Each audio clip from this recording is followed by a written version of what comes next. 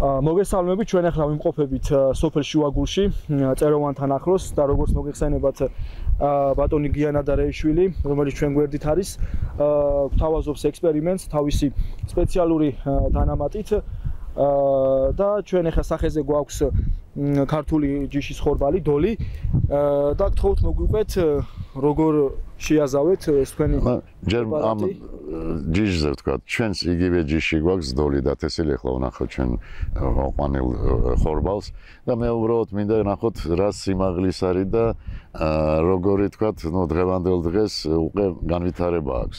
აქ მიწაში არის ჩაშვებული სულ ყველაფერი ის, რაც აუცილებელია დღეს, ესე ითვლება ქიმიური დანამატებით, რაღაც გარკვეული საკვებით, რაღაც გარკვეული ესე ვთქვათ, გვარჯილი და სხვადასხვანაირი დანამატები, რომელიც აუცილებელია და აი ესეთი შედეგი არის, რომ შევადაროთ ზოგადად, შეგვიძლია აი პროსტა ამის სიმაღლე დავადოთ.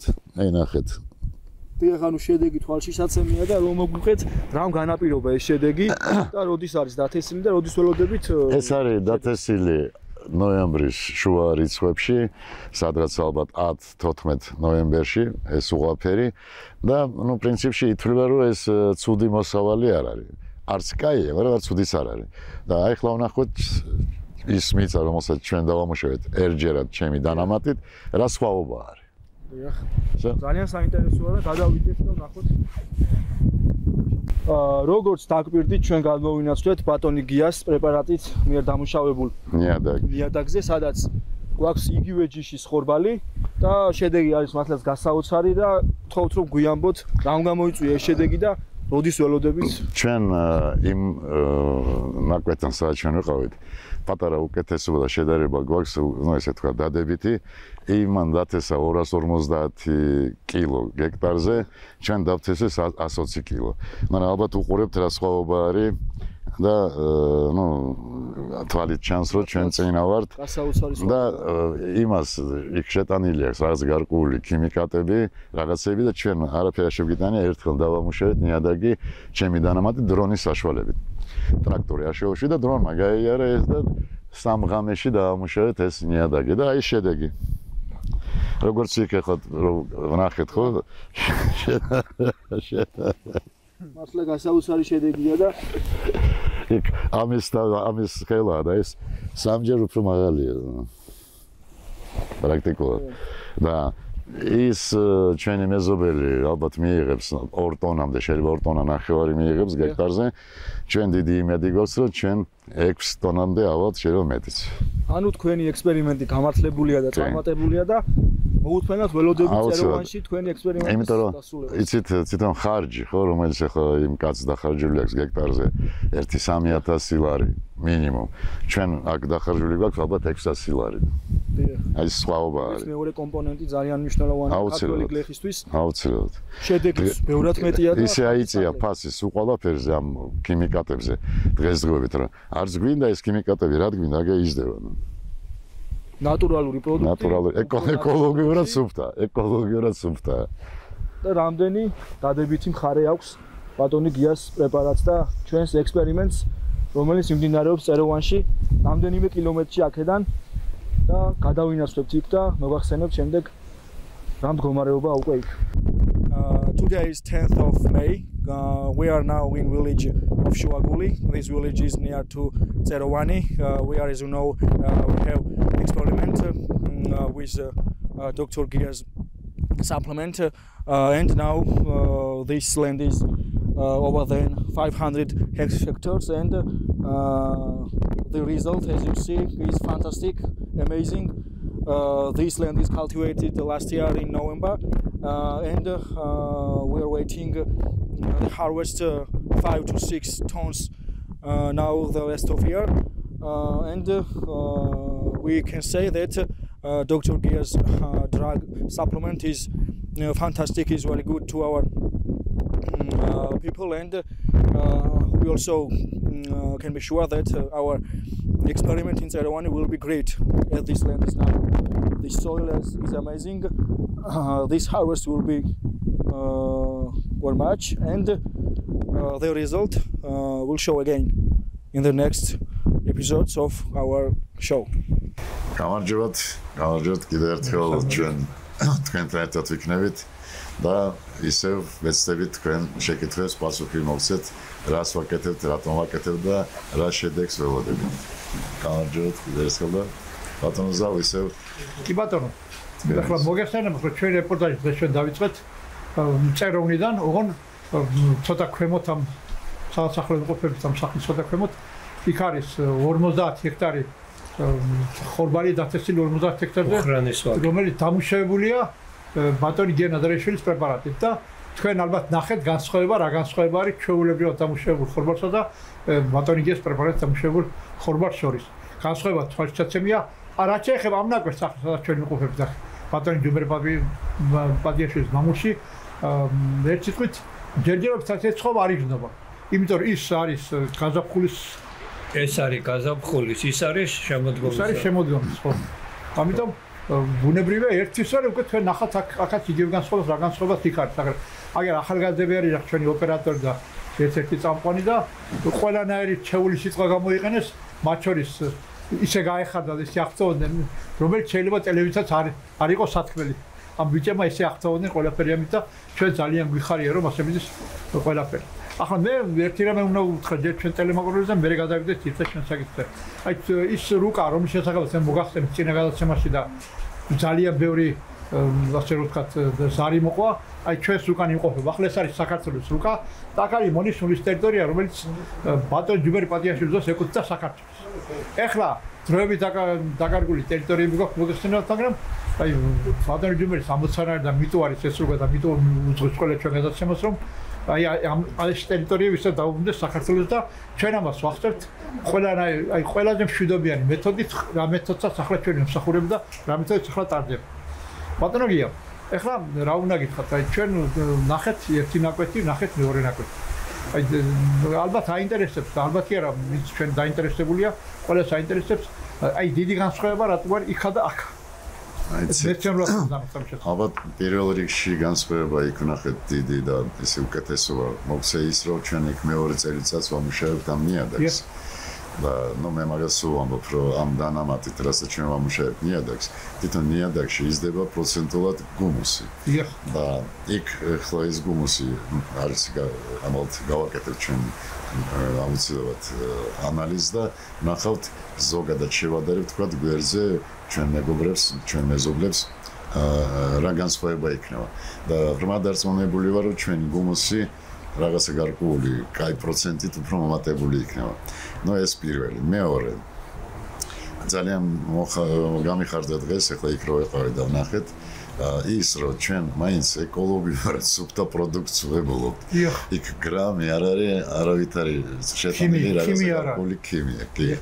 და რა არის ეს ახლა ცოტა უცნაურია, მაგრამ იმ მოსავალს რომ მიიღებთ, მე აუცილებლად იმისგან გავაკეთებ ფქვილს და სახში დავეტოვებ და ჩემ ბავშვებს და შვილიშვილებს ვაჭრობ იმპულს. იცით, აბა მე აქ ორიაზე არსებობს, გემოთ შეიცვლება.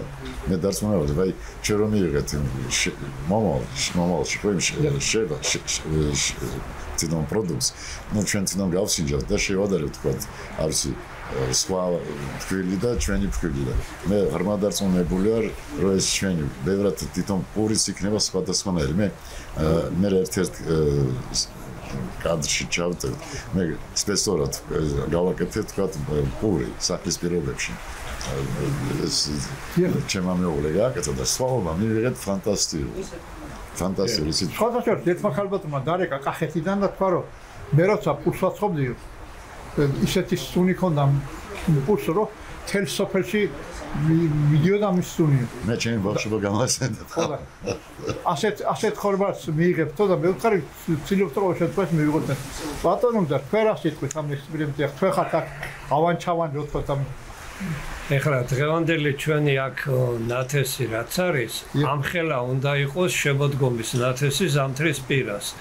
აგროტესებით დათესილი და ამიტომ ეხლა სხვაობა რო არის იქ მუხრანის ვაკეზე ნათესსა და ამ ჩვენს აქ ადგილზე ნათესთან ამის დამსახურება არის რომ ის შემოდგომის ნათესია და ეს საგაზაფხულო ნათესია და რაც შეეხება საგაზაფხულო ნათესს ამის პირობებში ეს ძალიან კარგია ჯერჯერობით ხო უკვე რამხელა არის მარტყობის ფაზაში არის და რამხელა უკვე 15-20 სანტიმეტრი. ანუ თქვენ ხედავთ განსხვავებას. კი, ახლა განსხვავება ის არის, რომ გაზაფხულზე ნათესი ახლა რაც წელს პირობები ქონდა, იმასთან შედარებით ჩვენი ნათესი კარგი არის.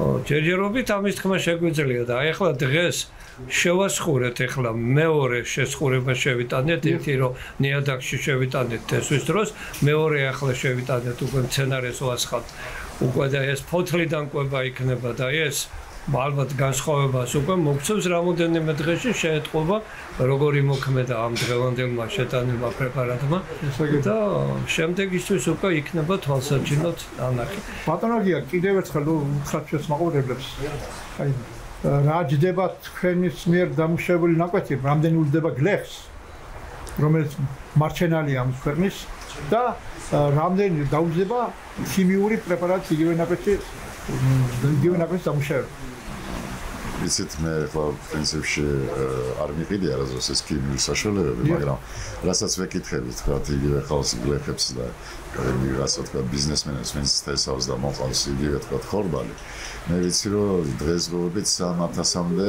მეტი თუ არა უჯდებათ 1 გექტარი და ჩვენ ჯერჯერობით ზოგადად ჩვენი დათვლით რომ ავიღებთ ეს საბოლოო ესწრება რა დავხარჯეთ იმიტომ რომ დაგჭირდება კომბაინი მაგის რაღაცა გარკვეული ახალგის მაგრამ ალბათ 900 ლარამდე არცა 900 ლარამდე ამ 5 ჯერ დამუშავებული თქვენი პრეპარატი 5 ჯერ დამუშავებული აი ბატონო გზა აი ახლა თქვენ ამ საქმის დიდი სპეციალისტი გზანდები და ბევრი ნათეს გაუვლიათ თქვენ თვალზე აი ამას ამ ნათესსა და დამუშავებულს ბატონი გიხსნით რა მე განსხვავება თუ ამჩნევ იმ დამუშავებულს და ამ დამუშავებულს აი რაც მუხრანის ვაკეზეა არა აი თქვენ რომ როცა ამუშავებთ ყველაფერა მიწის ნაკვეთებს როგორც აგრონომი აი მასთან შედარებით რაც აგროწესებით ეკუთვნის მოხნის დროს, თესვის დროს, მინერალური სასუქებით გამოყვება და ეხლა კიდევ გაზაფხულზე საგაზაფხულო გამოყვება. აი ჩვენ ხო არ შეგვიტანია საკონტროლოში არაფერი და გვერდზე კიდევ მის იმაში დამუშავებულ ვარიანტებში თითქმის ისეთი არის და შეიძლება ცოტა უკეთესიც იყოს როგორც რომ მინერალური სასუქებით გამოყვებას რო უტარებდით. ესე გითხრით და კი, ჯერჯერობით ამართლებს და აი შემდეგში უკვე როცა თავთავი გამოჩნდება, თავთავს უნახავთ და მარცვალს უნახავთ. მეტი რო დაჭირდება ყვება, ხო? რა თქმა უნდა, აი უკვე მერე ნათელი იქნება უფრო შედეგი და მაშინ უფრო გადაჭრით ვიტყვით ყველაფერს რა. და ჯერჯერობით კარგი ჩავს ჯერჯერობით რაც არის კარგია. ბატონოგია თქვენ აპირებთ სოფლიო რეკორდის დამყარებას და მაინდამაც იმ ნაკვეთზე რომელიც მუხრანის ვაკეზეა დათესილი. აი ეცეთ რა ჩვენ მაგის გარდა კიდე სხვა ადგილებში ზღვას დათესილი და აი გორთან რაც დავთესეთ ის აი ამას ჯობია რაც დღეს ნახეთ. და ნუ ეხლა მაგის ცოტა მიჭირს შეიძლება იქ ცოტა მეტი დავასხით ზოგადად ჩემი დანამატი პროცენტულად ან და შეიძლება იქ მიწა უფრო გაია. მაგის ცოტა რთულია. და აქ მაინც რას ვიტყობთ ახლა აი სადაც ვიყავით დღეს მუხრანის ვაკეზე 50 ჰექტარი გაქვს დათესილი. ჰექტარზე რამდენი ტონა ხორბალს მიღებას ვარაუდობთ? ნუ 6 ტონაზე ნაკლები არ იქნება აქ ორი აზრი არის. და რამდენია ბატონო გზა ჩვეულებრივად რო იცესება ჰექტარზე? 3-4 ტონა საშუალოდ და ახლა ზოგიერთი ფერმერი 5-6-ს ღებულობს, მაგრამ ღებულო ძალიან დიდი დანახარჯება. დიდი დანახარჯება. რა თქმა უნდა. ახლა ამონიუმის გვარჯილა 1 ტომარა 70-75 ლარი გახდა.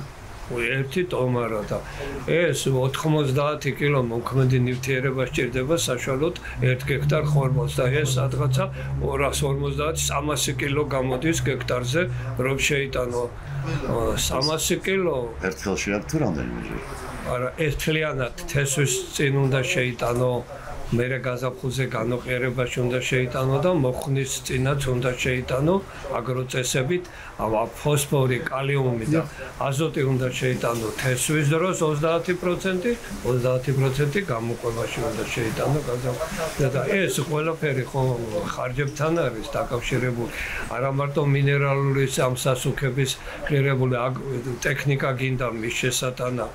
კი. აქ ერთი დრონია, რომელიც ამას მოწყობს და ერთი დრონით შეტანა მერე და აქ დრონით შედის ძალიან მცირე მოცულობის შედის.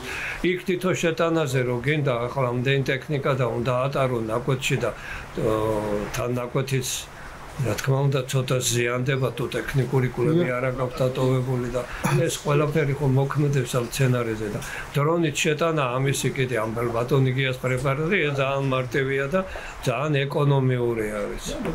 ახლა მთელი ესხი და გემო ამ საქმის იმაშია რომ ეს ნაკვეთი რომელზეც იწესება გიამ ნადარეიშვილის მეთოდით დროთა განმავლობაში ჰუმუსი იმატებს, ანუ ნოყივდება ნაკვეთი. აი დაახლოებით საუკეთესო მოსავალს ალბათ 4-5 წლის მერე იქნება ისევ სადღაც ვიყავით. მე ღრმა დარწმუნებული რომ შარშან ჩვენ ამიწაზე ხო დავთესეთ და ვიღეთ სადღაც 4 ტონა ზედმეტი, 5 ტონამდე. ამ წელიწადს მე იმედი მაქვს რომ ეს 6 ტონაზე მეც მიიღებ და მოვალ წელიწადს საკმაოდ უკვე 7 იქნება ან 8 და საბოლოოდ იმედი მაქვს 10 ტონაზე სავალ გექტარს. ახლა საინტერესო რა არის მეორე წელიწადს და განსაკუთრებით კიდევ მესამე წელიწადს არ ურჩევთ ჩვენ რომ ერთ და იგივე ნაკვეთზე დაითესოს. უნდა დაასვენოთ ხო? რა თქმა უნდა დაისვენოს იქ ის მავნებლები და ავადებები ბუდობს უკვე იმ ნაკვეთში თუ კი ერთჯერ გაჩნდა და ამიტომ 2-3 წელიწადი არ არის სასურველი იქ რომ დაითესოს და საინტერესო არის ახლა თქვენთან რა მოხდება იქ ან ჟანგა ან ეს გუდაფშუთა საწინააღმდეგოდ შეწამლია არ შეგიწამლიათ არაფერი და აი ახლა ასეთი ამინდები არის ესეთი პირობები არის შეიძლება ჟანგა გაჩნდეს ახლა ფოთლის ჟანგა და ფოთოლი თუ შემცირდა და ფოთოლი დაავადდა და დაკარგა ამა ეს ხომ ფოტოსინთეზის ფართობი და ეს მცირდება რამით ფოთლის დაკარგვით საკვები ესე რომ თქვა მცენარეს აკლდება და ეს ძალიან დიდად მოქმედებს მოსავლიანობაზე და ბატონიგიას პრეპარატით დამუშავებულ ნაკვეთში თუ ეს არ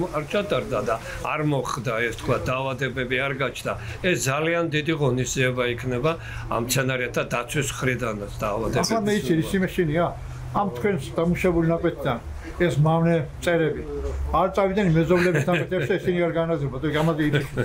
მაგის მამიჭის, მაგრამ მე ღრმა დარწმუნებული ვარ ისიც თუ თვითონ სცენარი ძლიერია, იმას აქვს საშუალება ბრძოლის და აი ამ იმედით ჩვენ არაფერი შეგვიტანია. ეს ხო ცდა არის, რომ აი რომ ნახოთ რეალურად მართალი ვარ მე თუ არა თქვა ჩემი რაღაც გარკვეული თქვა წმენით რომ სცენარი თვითონ უნდა მოერიოს იმ პრობლემას. თუ საჭირო იქნება იმ ეს პრობლემას არ გვექნება ჩვენ გვაქვს უამრავი რაღაც გარკვეული საშუალება ნებისმიერ თავადების საწინააღმდეგოდ სხვათა შორის ისევ გომეოპათიური და რომელიც თავის საქმეს გააკეთებს აუცილებლად. ახლა მე დიდი იმედი მაქვს რომ მოვალ კვირას რო ჩამოვალთ აუცილებლად თქვენს საგმოთ რო თქვენ ნახოთ და თუ ნახეთ რა შეიძლება რაღაცა პრობლემა დაიწყოს, რასაც მე ვერ ვხედავ უბრალოდ. დაავადებები შეიძლება იყოს რაღაცა ჟანგა. ახლა ინტრიგა მინდა შემოვიტანო ჩვენ მომავალ კვირას როგორება სტუმარი რომელიც სახელდაგვაქვს მე აქ არ დავასახელებ ხლა რომელიც სტუმარსაც მთელი საქართველოს უსმენს. იმიტომ ეს არის ბლოგერად განსებული გათ ისტორიკოსია სპეციალობით და მე მაგალითად აი ყოველი მის თითოეულ სიტყვას ვენდობი და უდეს პატივს თან ძალიან საინტერესოდ საუბრობს ნებისმიერ თემაზე, მისთვის ნებისმიერ თემაზე და ძალიან მინდა რომ მისი შეხედულებები მოვისმინო ყველაფერ ამაზე, რასაც ჩვენ აქ ვაკეთებთ. მე თქვი საკითხავი კაცი, აი რომ იტყვი ბძენი კაცი, ეს ჩემი შეტყვი შეიძლება ჩვენ უფრო ბძენსაბძენად მოგეჩვენოთ, მაგრამ ნამდვილად უგანათლებული პიროვნება არის. ძალიან კარგი. დიდი იმედი მაქვს როგორც დღეს ბიჭებს გაუკვირდათ რომ არ ესეც სხვაობა, რომ იმ კაცსაც ვინცაც მოვალპირებს თავი ამინდა იყოს კაი, რომ იმასაც ძალიან საინტერესო დარჩება ესე თქვა ინფორმაცია რას აკეთებს ეს მეთოდი თვითონ. უპირველეს პატრიოტი ადამიანია თავისი ქვეყნის ესე ზვაში და რიბლისია გამძარი თავის ქვეყნის სიყვარულს სისხლია გამძარი და ძალიან მინდა რომ ასეთი პიროვნებებმა ჩვენთან ნახონ ყველაფერი რაც აკეთებს. იცით ისე მაგას ვამბობ, ჩვენ სტას ვაკეთებ და ამ სტის რაღაცა გარკვეული ალბათ გვექნება მომენტები, როდესაც გახარებული ვიქნებ, შეიძლება რაღაც კიდე არ მომგვეწონოს, მაგრამ იმიტომაც ვაკეთებ ამ სტას, რომ რეალურად მივხვდეთ, რამდენჯერ უნდა დამუშავდეს, რითი უნდა დამუშავდეს. ნუ მე ვამბობ ამ შემთხვევაში გომეოპათია. მე წინამდეგი არ ვარ, რომ თქვა ვიღაცა გომეოპათია გამოიყენებს და თქვა რაღაც გარკვეული ქიმიური საშუალება, იგივე თქვა გვარჯილა. საერთოდ არ ვარ წინამდეგი, მაგრამ რა არის, იმდენი გვარჯილა აღარ დაჭირდება ზოგადად იმ გლეხს, რომელსაც ეს თქვა ხმარობს ტონალს გექტარზე დაჭირდება შეიძლება 50 კილო. განსაგებია. ეს ხო დიდი შეღავათი იქნება და თანაც კიდე განსაკუთრებით ის იქნება ძალიან დიდი მიღწევა, რომ ერთ და იგივე ნაკვეთზე 2, 3, 4 წელიწადი თუ შეძლებს მოყვანას იმის გარეშე, რომ არ დაავადეთ სცენარები, ესე ძალიან დიდი საქმე იქნება. ესე ძალიან დიდი. იცით, მე ღრმა დარწმუნებული ვარ, ესეც ნუ ძალიან საინტერესო ცდა არის ჩვენ მხრიდან, რომ ეს და იგივე სცენარებს და იგივე ადგილას თესავთ, მაგრამ მე ახლა ნუ სამწუხაროდ ჩახედული არ ვარ იმ პრობლემებში, რაც იქნება თქვა ამის გამო, რომ თქვა ერთ და იგივე კულტურას თესავენ ხშირად. ახლა წაკითხული კი მაქვს, მაგრამ მე მგონია, რომ იმ დანამატს, რაც ჩვენ შეგვაქვს, აი ეს პრობლემა, რაც თქვა თვითონ ნიადაგი, ხო, ერთი, მეორე, მესამე წელიწადს რომ თესავ რაღაცა კულტურას, რაღაცა გარკვეული მიკროელემენტები აკლდება. აი დანამატით მე იმედი მაქვს, რომ რაც აკლდება, იქნება აი ეს ჩვენი დანამატის საშუალებით მომატება კიდევაც. ბატონო, ეხლა ეს ხორბალი ისეთი კულტურა არის, რომ ამას განსაკუთრებით დიდი რაოდენობით გამოაქვს გარკვეული მინერალები, ხო? ერთი და იგივე 2-3-4 წელიწადს რო ითესება, სულ იმისგან ღარიბდება და ამიტომ არის კულტურათა მონაცვლეობა. კარგი ამ ხრივ, რომ პარკოსთან საერთოდ არ სჭირდება თქვა აზოტი, არ სჭირდება ეს აერიდან იღებს. და აქ ხორბალს კიდე აზოტი დიდი რაოდენობით სჭირდება და აი თუ ეს მოხერხდება, რომ ერთ და იგივე ნაკვეთზე ჩვენ 3 წელიწადი, 4 წელიწადი ხორბალს დავთესავთ, მივიღებთ ნორმალურ მოსავალს, არ დავადდება მცენარეები, მავნებლებია, ეს ძალიან დიდი რამე იქნება სოფლის. ანუ ამ მეთოდის დანერგვა შეღავათისებს ხალხს და რა თქმა უნდა, ძალიან დიდი შეღავათი. აი ძალიან დიდი ინფორმაცია მომაწოდეთ და შემდეგში აი ჩვენ რო დავამუშავეთ აი აქ ჩვენ სტას ხო ის აუცილებლად რაღაცებს შევამატებ, რასაც აზოტს ზრდის და მეტყვი რა მიკროელემენტები ჭირდება, რომ ავამსოთ. ძალიან კარგი, ძალიან კარგი. ნახავთ მაგის მოქმედებას. ძალიან კარგი, ბატონო. დრო როგორც ხართ გავგეპარა თვალსაჩინოა, მე მეტი შეკითხვებია ამოწურია ხოთა აღარ მოხდა. ბანშვიდობები, მაგრამ ჩემო თქვენ თუ რამე გაქვთ საქმე დამეწოთ მაგრამ არა, დღეს მე ძალიან ყოველთვის დავჭი, რაც ვნახე. დიდი იმედი მაქვს, რომ მომავალ კვირას უფრო მეტად კაი ხასიათზე მოვალ. ახლა მაინც ჯერ კიდე იგივე თქვა დავადებები და რაღაცები იმედი მაქვს, რომ ეს პრობლემა არ გვექნება, მაგრამ ეს სამსუყოთეს დრო გვანახებს. ძალიან კარგი. დიდი მადლობა კიდევ ერთხელ. თქვენ თანაც ვართ, კიდევ ველოდებით თქვენ რაღაც გარკვეულ შეკითხვებს და ვეცდებით უყურებთ თქვენ შეკითხვაზე სრული პასუხი მოგცეთ. დიდი მადლობა, კარგად եղარით.